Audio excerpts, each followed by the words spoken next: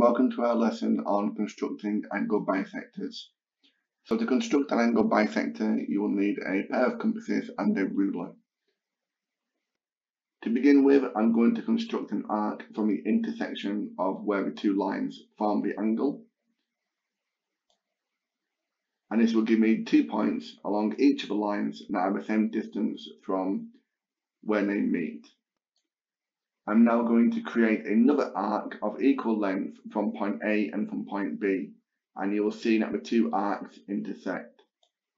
So I'll open up the compasses and I will draw an arc, move the compasses to point B and draw another arc, and you can see the two arcs intersect.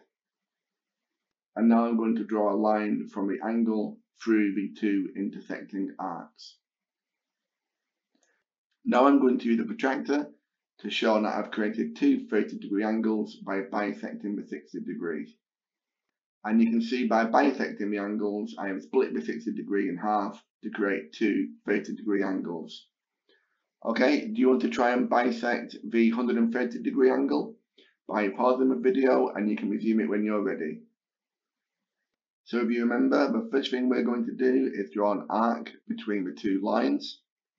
And now I'm going to label where the arc crosses the two lines with A and B. And next I'm going to create two arcs, one from A and one from B.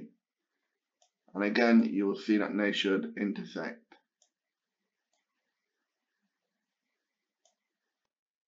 And finally, I draw my line from the angle through the two intersecting arcs. And you can see we have bisected this 130-degree angle into two 65-degree angles. Let's try the final question. We're going to construct an angle bisector of each angle in this triangle, and then we will see where they intersect. Do you want to pause the video to try it yourself and resume it when you're ready? Okay, I'm going to bisect this angle by drawing the arc.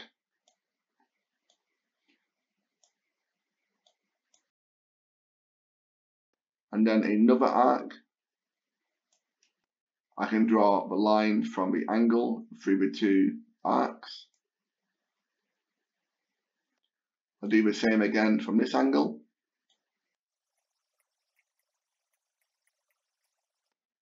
And here's the red line through the two intersecting arcs. And you can see the blue line and the red line will intersect. We'll do the final angle.